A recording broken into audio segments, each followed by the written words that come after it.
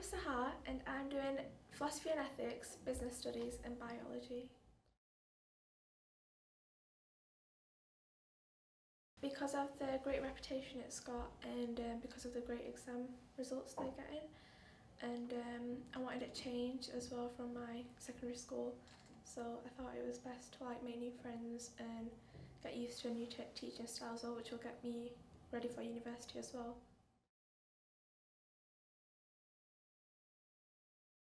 Well, the help and support we get from academic tutors, which is individual,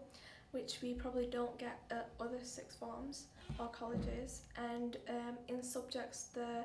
independent study we get, as well as the teachers' help, which also gets us prepared for university, and just the environment, everyone's really nice.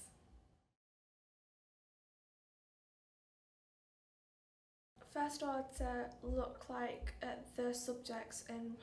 what the teaching style is, if there's booklets or just what learning style you are used to, and then also it's best if you come and visit the sixth form, and then you know what it feels like and if the environment's for you.